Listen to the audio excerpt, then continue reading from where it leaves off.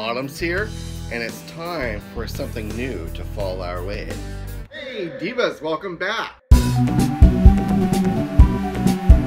is Jaded Diva, and it's time for another beer review. Divas, welcome back. This is Joel, Jaded Diva, and today we're venturing away from beer. It's autumn, new seasons, and that means time for something new that we haven't done before. And today we're trying cider. This is Honey Crisp, Artisanal Reserve, Unfiltered, Hard Cider, coming to us from Crispin Cider Company. They're located here in California, and hard cider means that this is coming to us with 6.5% alcohol by volume. Yes, it is an alcoholic cider product. Let's break this open. Just FYI, here's the cap. Nothing special there, nothing fun. But let's get this in the glass and give it a pour.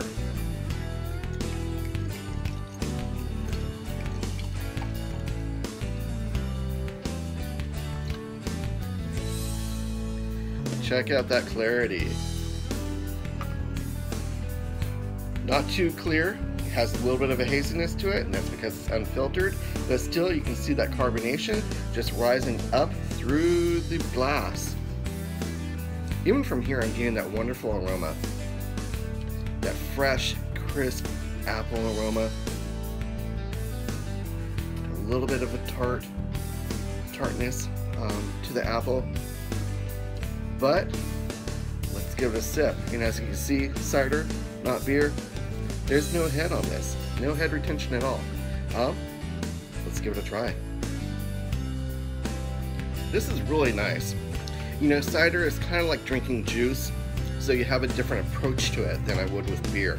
I take it a little bit more relaxed, a little bit more casual in drinking it, not so much of an approach to it, if that makes sense. On the flavor profile though, definitely you're tasting the apples, but there's a smoothness to it.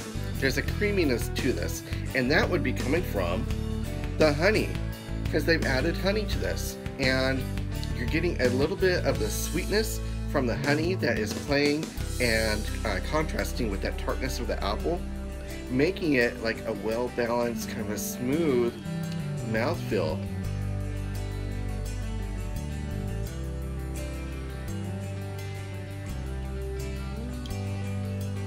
So delicious. A nice, sweet, juicy flavor. Definitely, you know that you're getting the sweetness from the honey as well as the apples, and you're getting that nice, juicy, delicious apple flavor coming through.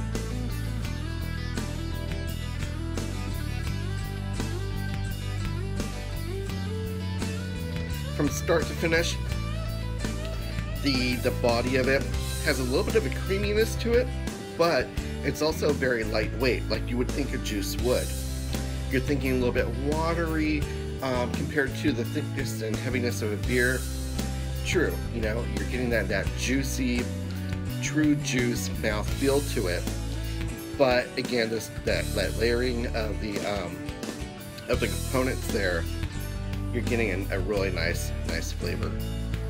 Comparing this to some fresh squeezed apple juice I just got from the farm up at Apple Hill here in California, quite a difference. You know, the fresh juiced apples, that cider, that apple juice that I was drinking, you know, both of them, cider and juice, non-alcoholic, just full-on apple, full-on juice, just full-on sweetness. Here you're getting a craft. You're getting the love of ingredients. Oh, and check out that. I like that.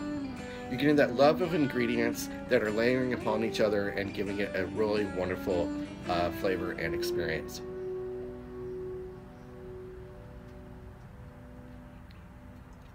I like that. I think you'll like this too. You know what? If you're not going to enjoy this and imbibe just by itself, pair it with a meal. You know what goes better in fall than like juice and ciders? And I really love this cider. This would go wonderfully with like stuffing and chicken and poultry. You know, all those hearty, wonderful fall foods that are up and coming for the season that we're just now beginning to like dive back into. This is a wonderful accompaniment to all of that.